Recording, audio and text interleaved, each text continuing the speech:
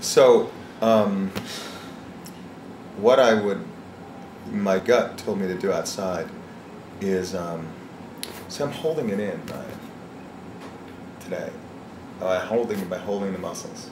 Right? I'm just holding it in order to function, you know. So, what do you mean? Can I just try not to hold it in? And you don't need to hold anything in. And see what happens? Let it rip. I'm going to zoom out. That was really dramatic. No, we'll just keep it on the head. Yeah. So, you know, as soon as I relax that, all the symptoms happen. So, so all day long, I'm just holding it in order not to feel, but the feeling's still trying to come up. Right. You know, so how can I stop that feeling or let that feeling out or whatever, you know? See, now I'm holding it again because I don't want to, so I'm just going to let it go again. Yeah, let it go.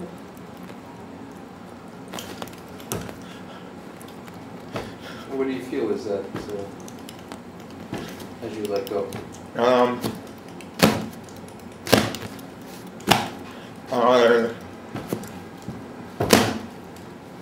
It's actually at one level a release. Cathartic type release. Yeah, at one level because it's tension, that buildup of tension. Right. Just letting that go. Now I just feel like I'm getting beat up.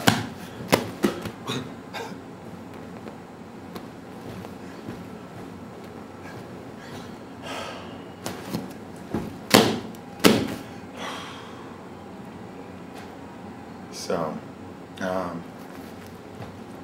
you know, it's just like it goes back to that thing where I'm getting beat up.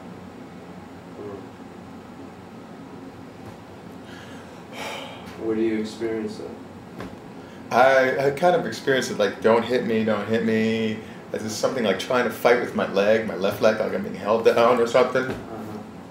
I'm just going to let it go. I'm just done with this.